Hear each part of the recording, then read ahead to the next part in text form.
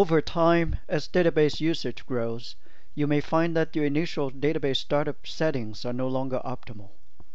One important setting that determines database performance is the number of database buffers.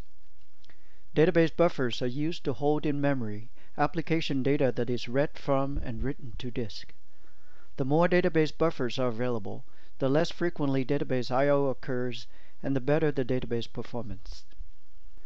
In this video, we'll show you how to monitor and tune database buffers of an OpenEdge database called MyDB Online. We assume that OpenEdge Enterprise RDBMS is installed on a multiprocessor system and is used to run the MyDB database. We also assume that the database is running.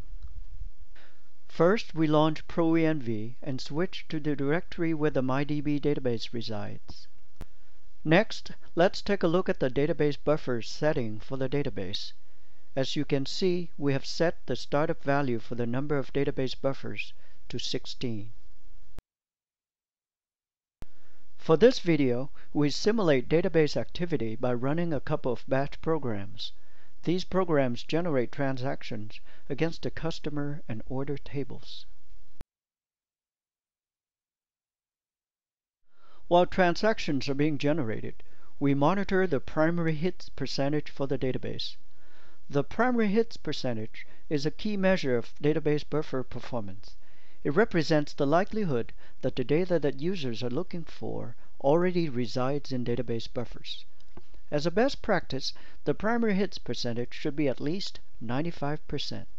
Notice that the primary hits percentage is currently 80%. This indicates that there are not enough database buffers in the primary buffer pool to accommodate the transactions being generated. To solve this performance issue, we increased the number of database buffers from 16 to 32 online. Then we monitor the primary hits percentage again. Notice that the primary hits percentage has gone up to 100%. We now have a sufficient number of database buffers to achieve optimal performance. If our primary hits percentage had still been below 95%, then we would go back and increase the number of database buffers again until the percentage became at least 95%. You have now seen how to monitor and tune database buffers of an OpenEdge database online. To learn more about database performance tuning, take the course Progress OpenEdge Database Performance Tuning.